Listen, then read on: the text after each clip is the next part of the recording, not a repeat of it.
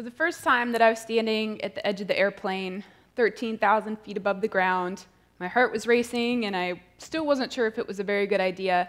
I never would have imagined that skydiving was actually going to help me get the perfect position at my dream job in the aerospace industry someday.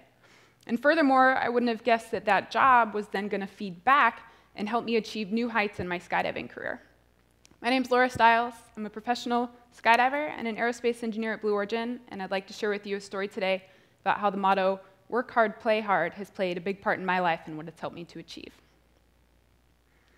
So this coming summer, I will have been skydiving for 10 years, and over those 800 jumps, I've gone through different phases of jumping just for fun, where you're giving high fives to your friends in the sky, to more serious things like competing at collegiate national skydiving competition, learning new things, trying out different disciplines of skydiving, wingsuiting here. That was the first time that I got to put on a wingsuit and learn how to pilot that.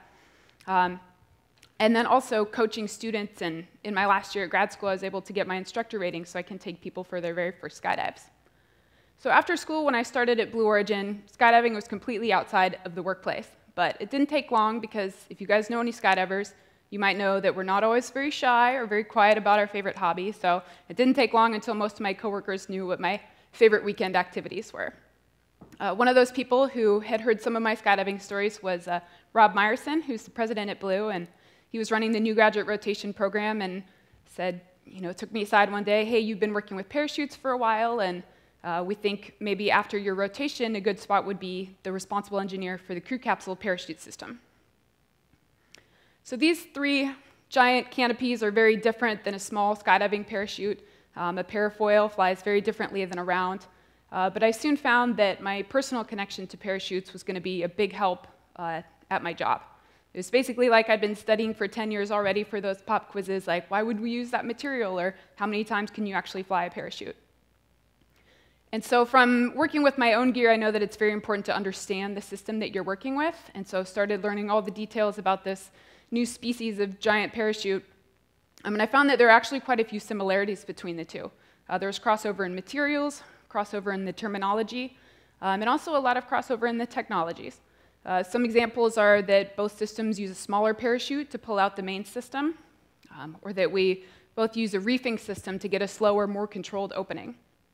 And then the packing, while it's a very different size, it's really about the same principles. You want to make sure that you have a nice opening and be able to get safely to the ground. And speaking of safety, from being in the skydiving world, I know that we have to be very careful. Complacency can lead to consequences, and unfortunately, I've had to see some of those consequences firsthand in the skydiving world. So if I bring anything to the table at Blue, I want it to be the mindset of how important the parachute system is and how vigilant we all have to be when working with it. So these are some of the things that my skydiving career has brought to my work, but there are also a lot of things that work has brought to my skydiving. The most obvious one is just sort of the surface level. Doing the engineering of a parachute system has brought a better understanding of the technical aspects of my own parachute. Brought new insights into how I pack it, and just a better appreciation for the technology that's come along from people who used to jump rounds to now these very safe parafoils that we can fly and maneuver very well. But it's really the work that I've been doing with the New Shepard launch team that has fed directly back into my skydiving. So starting with the first launch of the New Shepard back in 2015 and up through the transonic escape this last October, I've been either supporting or serving as the crew capsule controller on launch day in the mission control room. And the capsule controller is responsible for powering on, doing all the system checkouts, getting ready for flight, and then through the flight, the landing, and the post-flight safing. And so coming into a role like this, I thought, okay, I'm a skydiver, like I know what adrenaline is, I'll be great for this role. But it had been 10 years, it had been so long since the first skydives where I really had those nerves, so I had to reteach myself and relearn how to handle that much adrenaline. There are a lot of other aspects of being in the control room that are necessary for being on a big skydive. Some of the examples are very quick decisions. Both during a launch and during a skydive, you can be presented in a scenario where you only have a split second to make a decision and you don't want to be second-guessing yourself. Some other things are emotional discipline in a very exciting environment, which, to be honest, wasn't very natural for me, so I had to work on that a little bit. Another example, situational awareness of everything that's going on, big picture. In a skydive like this, there's a lot going on, multiple airplanes, lots of people, so you have to be very good about seeing what the situation is. And so a lot of these things that I've been working on in the control room have helped feed back into my skydiving career. Another example is the level of focus. So in the middle of a terminal count, or when you're hanging onto the edge of the airplane before the skydive, you certainly can't be thinking about something that you did wrong yesterday or worrying about what you're going to be doing tomorrow. It's this very in-the-moment mentality where you have just pure focus on the success of the task at hand. And I find that I don't get that anywhere outside of the control room or an extreme sport like skydiving. So while working in mission control, it's really helped prepare me for bigger skydives.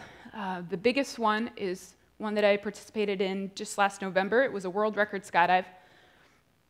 And this skydive was the world record for the largest all-female vertical formation skydive. So we had 65 women coming out of 4 airplanes that were flying in formation to fly together and build this large formation in this head-to-earth flying position.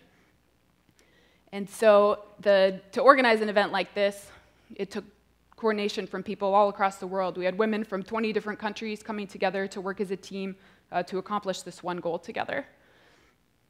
And so what I realized in participating is that it takes a lot more than the skills of just how to fly your body and how to do this type of flying. It took a lot of the mental skills that I've been working on in the control room.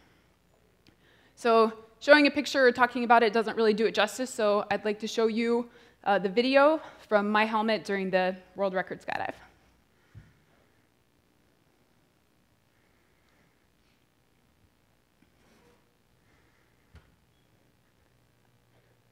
So here we all are exiting the plane together. I was in that far back, called it the right trail plane, so furthest away from the formation. So we have a long time while the base builds and the people from the closer planes come together to start building this formation. And everybody has their own specific slot because you have to declare the formation on the ground and everybody has a certain place to go.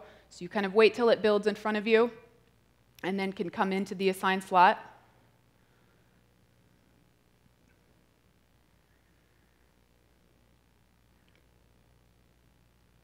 And right about now, you can see, you have to stay looking across the formation the whole time, but you can kind of see, I can tell that nobody else is flying in, and it feels very calm and solid.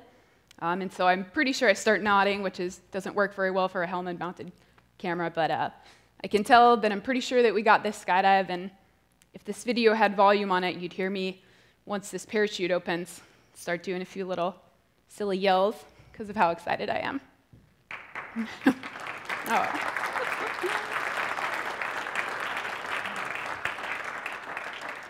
So being a part of this skydive was the biggest event so far in my skydiving career, and I found that it took a lot more than just the technical skills of learning how to fly my body, but also those mental skills, and found that I learned most of those actually outside of skydiving. So I want to leave you with this idea that you shouldn't expect work to be the only place where you can get better at your job. For me, my passion for parachutes has opened a lot of doors, both in my career and in my life. So I want to encourage you to go try new experiences. Skydiving isn't necessarily for everyone, but I want to encourage you to find what your passion is and see what doors it can open for you. Thank you.